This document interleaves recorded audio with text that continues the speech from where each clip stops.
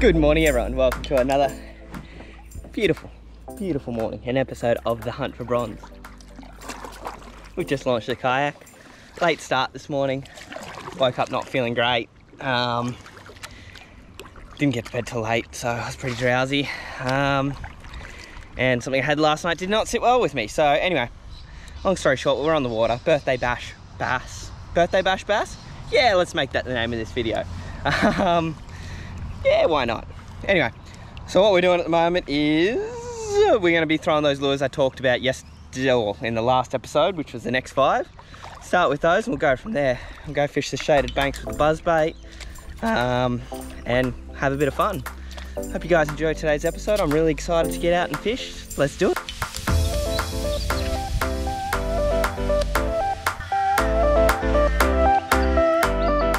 Kind of as to be expected. I should always know that near the launch spot is not the best fishing, but it just looks so good. Every time I see it, I'm like, yeah, that looks pretty. I should know though, that it's not always the best option. However, what I do know is that we're going through a journey together today. Because I'm trying out new lures, it's kind of, well, it's a bit of fun. And I know they're not new in the sense that I haven't fished, like I've fished them before, but they're different colors, and that's what I think the big key factor was, that the really bright white thing wasn't getting eaten. It was getting followed, but it just wasn't getting eaten. I think the darker color should help commit a few. And now I say that, I've got a buzzbait with a white plastic on, but the reason I got that white plastic is the underside of a lizard and frog, which these buzzbaits perfectly imitate, are white. So, and it's the only colour of this plastic in the state, right, in the country. It would also help if I didn't get myself snagged like that. Of course, I'm talking to you guys and I get the old snaggy boy.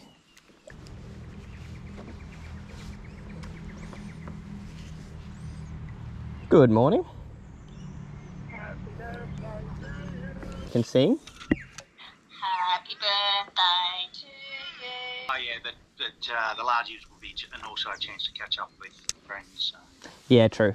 And thinking about it too, I forgot the whole red tide thing.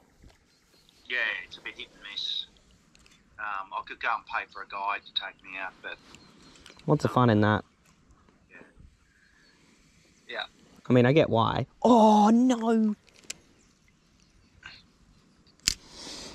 Got a hit? No, he followed it all the way up. And he was hunting for it as I lifted it out of the water. And my, oh no, there he is. There he is, got him. Got him. Yes! Got him. Are you with someone out there, are you? With the camera. Oh. All right, guys, well, I'm talking to my parents here. Say hi. Yep, there we go. Hi. Hi, YouTube. Hi, YouTube. Just having a bit of a birthday chat, and yes, I caught a bass on the Wacky rigged stinger on the weighted hook.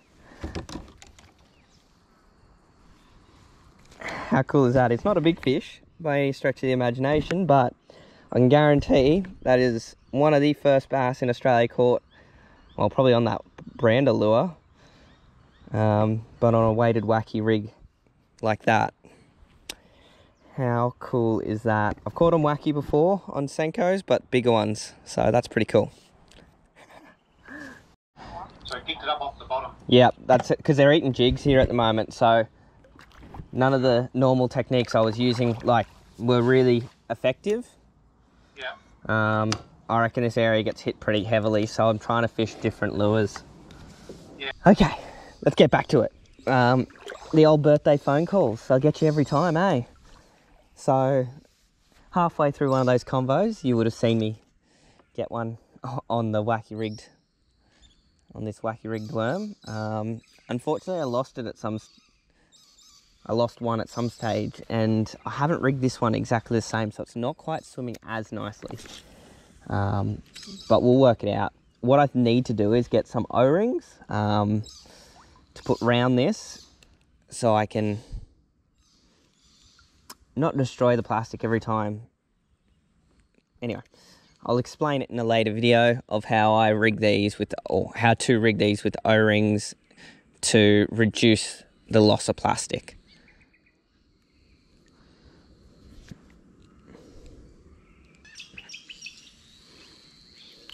Now, this may not be the most exciting way to catch bass, right? It may not be the most, you know, heart and mouth, hitting things like a buzz bait or a spinner bait or whatever, or a hard body, but there's something extremely rewarding about testing a technique that's been designed for a completely different species and adapting it. The swim bait bass brigade, I do it for the Aussie bass. Nothing but respect for those guys, because they work really hard to get the fish they get. There's a lot of casting involved, although they get some good quality bass. Sorry, I'm just concentrating on this worm.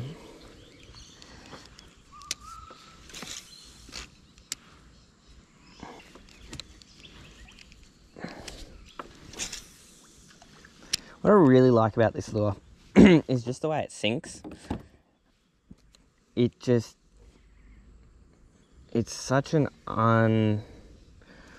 actually, no, I'm not going to say unpredictable, but the way it hunts, as it sinks, it hunts fish. I like a lure that hunts, much like a good chatterbait will hunt left and right. A jig that has a bit of a turn when it sinks, like depending on the head. But the way this just falls through the water column is unreal. Ooh, that's a bad cast.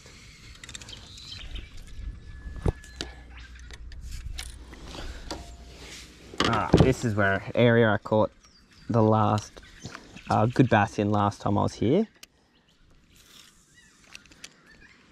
So let's just fish this through here and see if anybody's playing. Anyone at home?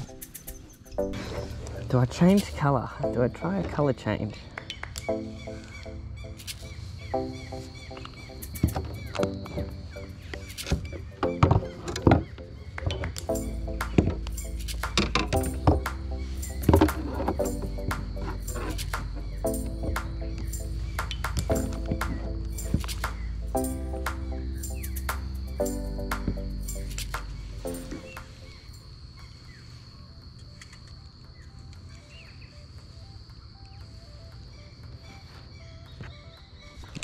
Oh,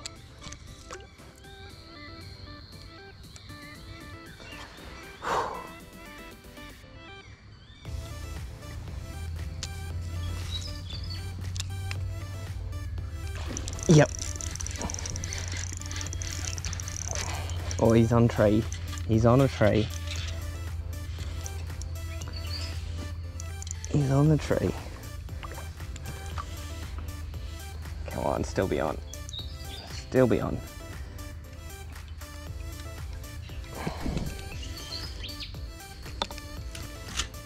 Oh no, he's off.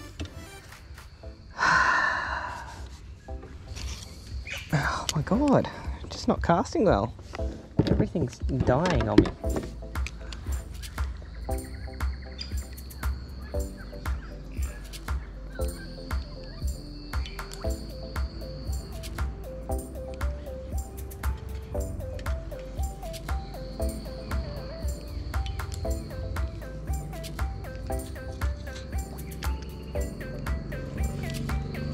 Oh, I don't know what that was, but it had a look. It had a look. Oh, it may have been a big carp.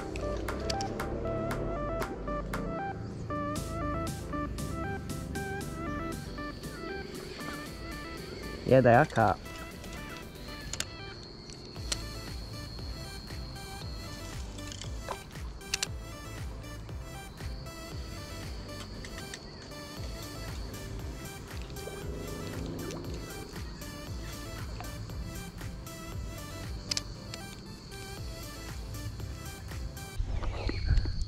Nice dark bit of shade. Let's see if we can get one out of there.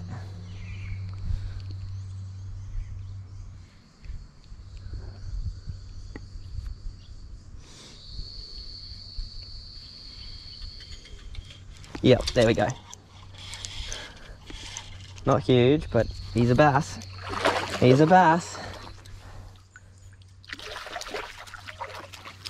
Bass on the Wacky.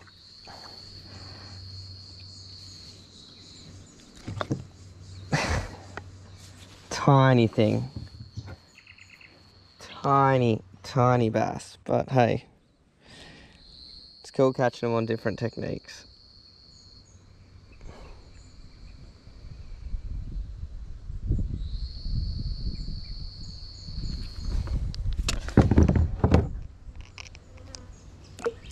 Little guy. See you, mate.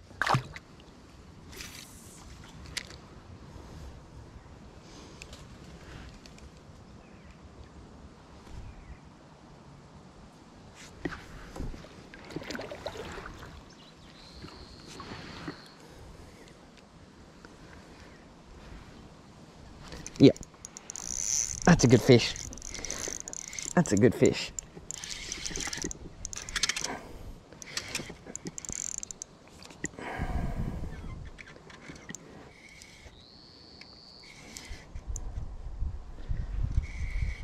Yeah, that's a good fish.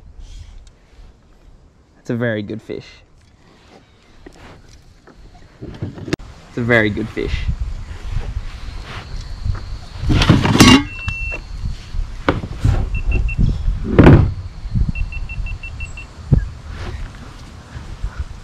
So we've lost chest cam.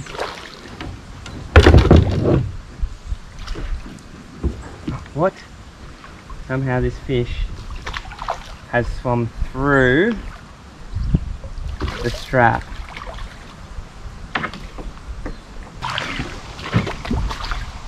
Oh, no idea how he just got out there, but he did. Oh.